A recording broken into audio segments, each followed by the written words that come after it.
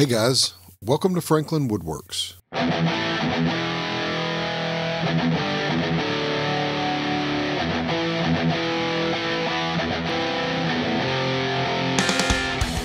recently got a new Grizzly table saw, and I absolutely love it. But there's something I don't like, and this applies to all table saws, and that is the blade insert. They make the slot for the blade really wide to accommodate a tilted blade. But when you're making a 90-degree cut, you're going to get tear out, and thin strips of wood are going to fall down inside the table.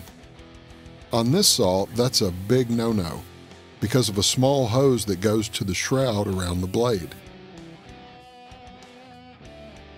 Small pieces can really plug this up, and even if they get through, it's not good for a dust collection system. To avoid all of the above, I need a zero clearance insert. Sure, I could go buy one for $33, or I could make several in a couple of hours, and I could have one for a standard blade, a thin kerf blade, and a dado stack. I could even have one for angled cuts, all for about $10. So I'll use 1/2 inch MDF. 1/2 inch is the exact thickness of the stock insert, but it has to be adjusted using set screws because it sits just a little below the table. But just like the included insert, the one I'm going to make will be adjustable. So I've already cut my MDF to rough size, and I'll use double stick tape to attach the existing insert to the MDF. And I'll mark where the finger hole goes, as well as the locations for the adjustment screws. Before we start drilling, I need to tell you that the best kind of double stick tape I've found is called grip tape, and it's what they use when they re-grip golf clubs. It's as thin as masking tape and really sticks well, and it's much cheaper than buying double stick tape at a woodworking store. I'll cut the new insert to size using a flush trim bit in my router table. I prefer this to using a handheld router because I have much more control over the workpiece, knowing the router isn't going to move. It would have been better for me to cut off as much waste as possible with the bandsaw before I began this step, but I'm confident enough with the router that I can nibble away at the waste and maintain control of the workpiece. Just be careful not to bury the router bit in the waste as you're cutting. A good rule is not to go over half the width of the router bit. Next, I go over to the drill press, and using a Forstner bit, I drill out the finger hole. Now don't forget this step, or you won't be able to remove the insert from the table saw.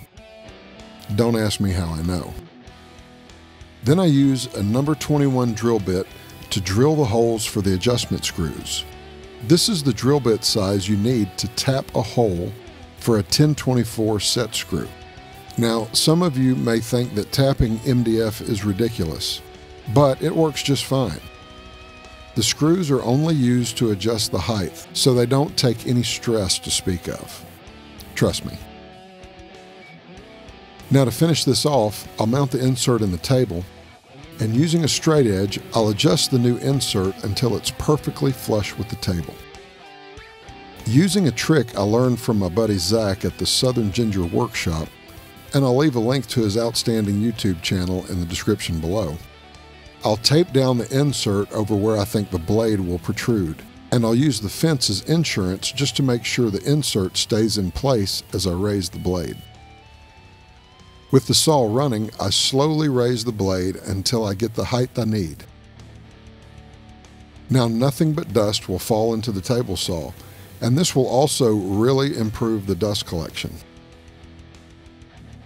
Now it's a good idea to give the insert a little protection from the elements. I like to use a good coat of shellac and finish it off with some paste wax. I think you'll find this is an easy project and a valuable improvement in performance to your table saw, no matter what kind you have. Feel free to like, share, and subscribe.